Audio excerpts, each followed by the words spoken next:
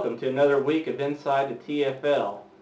This week saw its first tie with the Boom King and Murray's roll call tied at 99. They also had the most points of anybody. Stimpy got a big victory, 86-50, while leaving about 100 points on the bench. The Duck almost won while benching half of his team. 86-83, he goes down. And also, Get 'em had a big victory over his arch nemesis, Mitch and Murray. And the champ is still the champ, winning 93-77. Must have the power of Grayskull or Brian's sight. Well, anyway, this is my tribute to Chad Pennington. Finally got the bench, and now he could finally retire and pursue his career goal of being a dentist. Yes, he could finally become a dentist.